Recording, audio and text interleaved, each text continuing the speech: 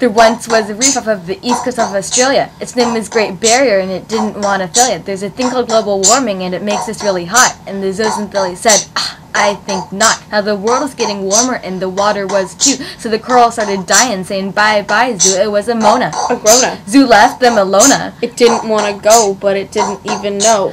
Oh!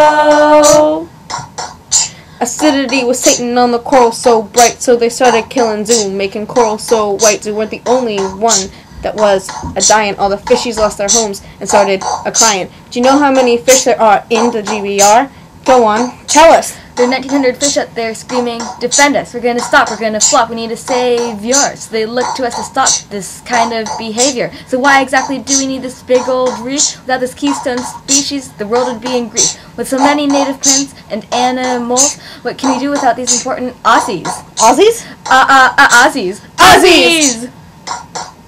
We could cut down on our CO2 emissions to put a stop to the Great Barriers remissions. And what about ecotourism that brings in millions? It'd be hicka tight to bring in billions. Though the greatest thing we can do is educate. It's true. It's up to you. Now what you gonna do? Spread the word that the reef is in some major trouble? Just start some beneficial fundraising on the double. Bake some brownies. Do a garage sale. Before it's all pale. Load up on some cash and send it to the